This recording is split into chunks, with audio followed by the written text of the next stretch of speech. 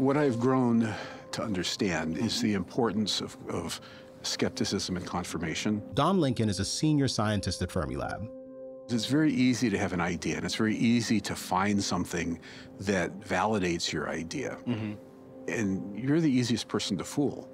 So the hard thing, and this drives people around me, friends, nuts. I don't believe something right off the bat. I have to sort of show that it's true from several different directions. So the scientific method is really been important for me. I mean, not just in science. When I believe something, I want to have a reason to believe it, not just because it feels good. The universe didn't have to be this way. I mean, it could have been the laws of nature. It didn't allow for atoms, didn't allow for us.